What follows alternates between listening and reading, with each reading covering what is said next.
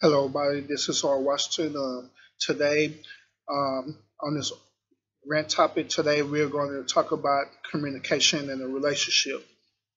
Now, the topic about communication relationship that I'm going to be talking about today, is mainly dealing with relationships, basically dealing with relationships with a man and a woman, or or the like. But it can go universal. Communication can go for a relationship with a man or woman, husband or wife, boyfriend and girlfriend, or it can go communications with a parent to a child, or it could go communication with a friend to another friend, or and all these different other one areas as well. So let's get into this topic about communication. First of all, we have to understand that communication is very, very important and is very, very vital for the relationship. 99% of our relationships fail because of communication issues. 99%, or not only that, marriages fails and end up in divorce is because of lack of communication.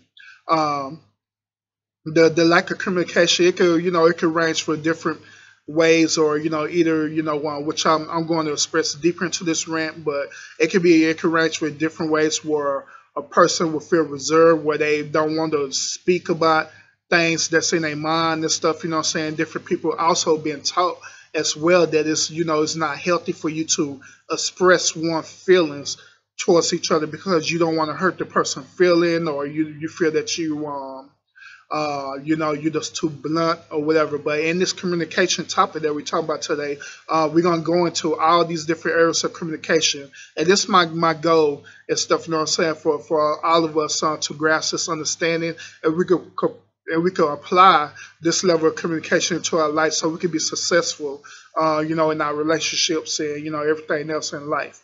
So first of all, the importance of communication is this: genuine communication provides a means by which a couple can truly become one. In other words, just like we understand, in religious, in all the religious texts and stuff like that, it always talks about a person becoming one mind, one spirit, and stuff like that. Truthfully, there are two means that you can want to become, one, one mind and stuff like that. And it's actually through the spirit. It's by you having a spiritual connection with the one person that you're with and stuff. But the more key detail about the thing is that you actually have actual communication with the person, that you're expressing the one expressing, whatever concerns about the person, whether it's good or bad. You know what I'm saying? So communication is vital, even for the connection of the spirit. Without communication, all the ancient texts and scriptures that all of us read and we study and we try to apply to our life and stuff, right? It wouldn't even exist without communication. Even furthermore, communication also comes from between man and the Most High God as well and stuff. You know what I'm saying? We also have this same type of communication going back and forth and stuff. If it wasn't for communication, then there'd be nowhere in the world that the Most High God can translate His will for His will for our life and stuff. And furthermore, it'd be impossible for us to even know our purpose and know who we are, and our identity and all that stuff there without proper communication. Okay, without communication, uh, they would simply be two individuals living under the same roof. They would never find companionship, which relationship or marriage is meant to be. So in other words, and stuff, just like I said, without proper communication, you would just be, instead of living, you be just existing. In other words, you just be existing, and you just be existing with each other stuff, instead of just living to the fullest potential that the Most High God has given you to be. Now, lack of communication leaves either the married couple or the person who's in a relationship vulnerable to all kinds of problems, which these problems includes loneliness, it includes fear, it includes distrust, it includes having an independent mindset, it includes feeling not feeling whole, or you be feeling unwholesome, and most of all, it ultimately includes in marriages. It leads to divorce. When you don't have proper communication, I guarantee you that if you're in a marriage and you don't have proper good communication, notice why I'm keep saying proper good communication, then ultimately your path is going to lead into you being in a divorce. So let's go into the definition of communication. What does it mean to actually communicate? What does the term communicate mean? What is that? How can we get a good definition of communication? Here's one good definition of communication that I personally written down. It says a couple of mutual honest sharing of and sincere interest in each other's feelings, thoughts, and opinions, combined with unconditional acceptance of the other person's while he or she is having and expressing those feelings, thoughts, and opinions. The unconditional acceptance of the other person's the other person's opinions, he or she have expressing his or her feelings, thoughts, and opinion does not require agreement with them. So in other words, what I'm saying is that communication is basically this. It's basically when you have so much respect for each other that you're willing to listen to any and everything that person is expressing. In other words, you know what I'm saying, wherever it is, whether it's good or bad, you're more than willing to have a good listening ear, and not also have like a judgmental mindset as well, or have a very critical mindset of the person. You know what I'm saying? You're expressing an unconditional feeling or unconditional love for them and stuff, that you just want to listen to wherever thoughts or concern that they're having for each other. This is the ingredients to having the birth to actually have a good communication. You know what I'm saying? First of all, even with the ingredients of communication stuff, first of all, the communication is not just talking. Let me say that again. The true communication is just not talking. You know what I'm saying? Talking does not guarantee communication at all. So, like, case in point right now, by me, doing this rant and stuff like that that doesn't guarantee that I'm doing proper communication with you. You know what I'm saying? That's not a full guarantee that communication is being shared with you and stuff. You know what I'm saying? True communication is hard work. Let me say again, true communication is hard work. So when you truly communicate to one another, it takes hard work to do it.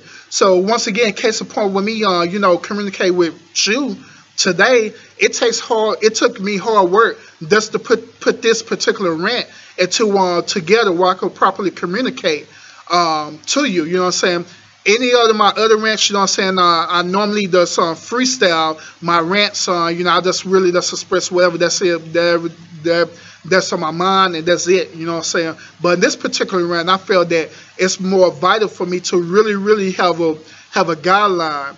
You know what I'm saying? To really express this particular topic about communication. Okay?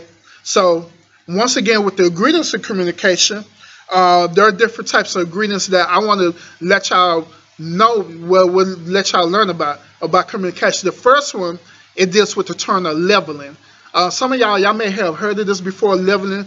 Other person, y'all may not heard of leveling before, but I'm going to give you definition of leveling, what it means. Leveling means this: being transparent, authentic, and explicit about how one feels, especially concerning the more conflicted or hurtful aspects of an intimate relationship. So, in other words, leveling is this. Leveling deals with having the ability to deal with any type of any type of communication situation, whether it be something that's real hurtful, right? Matter of fact, let me give you an example of stuff. Okay, let's say that you're communicating to your significant other, whether it's your boyfriend, girlfriend, husband, or wife. You having the concern about them talking to you wrong, okay? And you want to express that to him that, hey, babe, you really talking to me wrong. You really disrespecting me. You know what I'm saying? So how will you communicate that? So what you do, you perform a certain task called leveling. And what leveling does is that basically what it does is you're setting a balance. You know what I'm saying? You're actually being consciously aware of whatever it is that you're going to say to the person without trying to literally damage or destroy the person's integrity, in other words, or their character and stuff like that. You know what I'm saying? So with that same example, you know, you'll tell your significant other, like, hey, look, I have a concern with you. It's a situation that I'm having with you. This is the situation. How the way you're talking to me, I don't like it. It's disrespectful to me.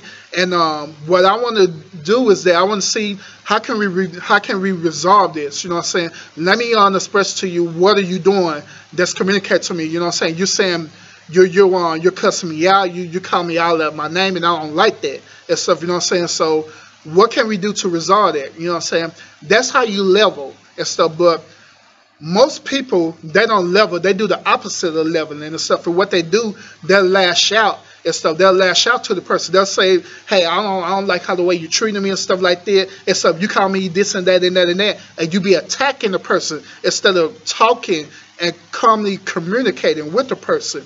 When you attack a person, naturally in human instincts is for the person to attack you back, because they don't want to sit there and be abused as well, so they're going to want to fight back and stuff. So leveling diffuses the desire to want to fight back. You know what I'm saying? It diffuses it right all together stuff. By you leveling, you choose your words carefully about what you're going to say and how you say it. Even when the person returns back to you and saying something where they're trying to attack you, you go back and level it once again and stuff. You know what I'm saying? Where that person, they might say something real bad, well, you this and that, blah, blah, blah, blah. And you diffuse the situation by leveling it, by this, hey, you know what I'm saying? I'm sorry that you feel that way, but at the same time, you know, I don't want you to, feel like I'm attacking you, because I'm not and stuff, you know. So, in this particular rant, this is going to be a series rant and stuff. So my time is ended on this first part of this rant. I'm getting ready to do the second part of this rant real soon. Until then, fight faith with faith, y'all. God bless.